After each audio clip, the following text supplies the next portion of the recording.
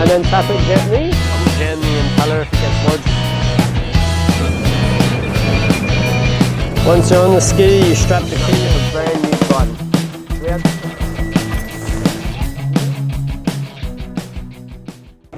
This is something that you could get sucked up in your intake grate. That will jam the impeller if it gets lodged in the wrong part. So this is definitely something you need to be careful of. Just as an example, the smallest thing I've had jam my impeller before was a small piece of bark about that big. When you're selecting a boat ramp for jet skiing, first you need to make sure at low tide and high tide it's going to be suitable.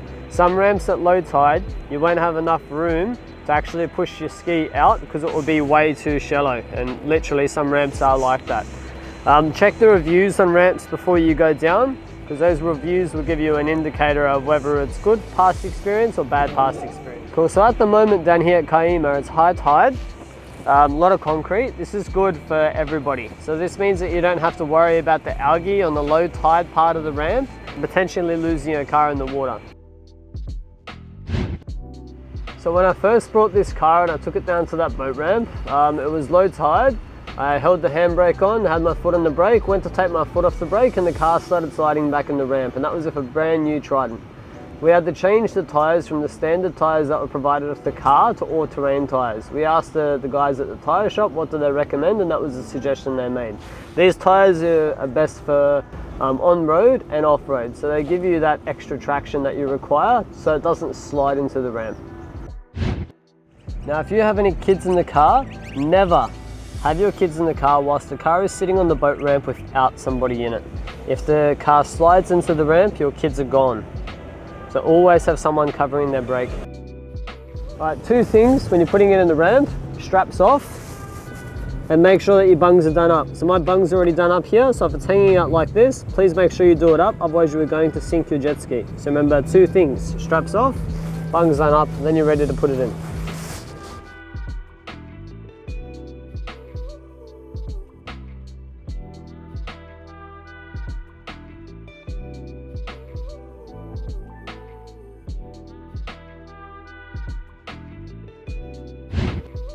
When you want to take a jet ski off the trailer by itself, make sure all of that's connected before you put it in the ramp. Don't take any of that off before you get here.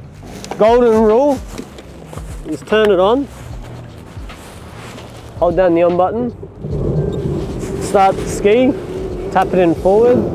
That way the ski is staying on the trailer, it's not going to come off. We take off the chain.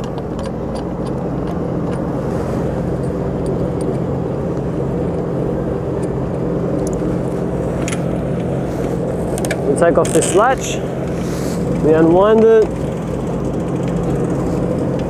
strap that back up, and we're all good. We make sure we have our wetsuit material pants on, we have our life jacket on, everything's ready to go.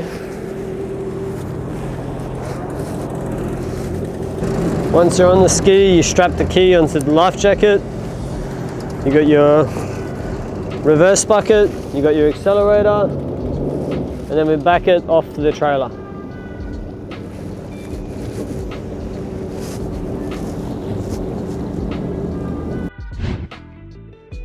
When putting a ski back on the trailer, you have to line it up, come in slow. This is in idle, 0 to 1 kilometer per hour. I've just tapped it in forward.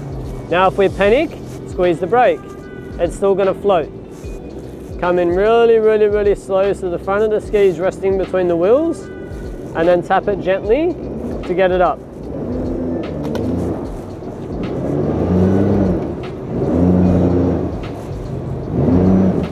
All right, once it's up, disconnect the key, climb off the ski,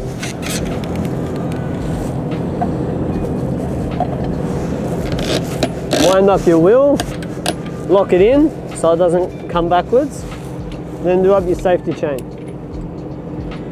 Once all that's done up, you can pull the key off and turn the jet ski off, because if you do not turn the jet ski off, you're going to take it out of the water and you're going to overheat your exhaust. Maybe even damage your carbon seal. You damage the carbon seal if you overheat the exhaust. So when you're trying to work out how far to put your trailer into the ramp, use these wheels as a guide.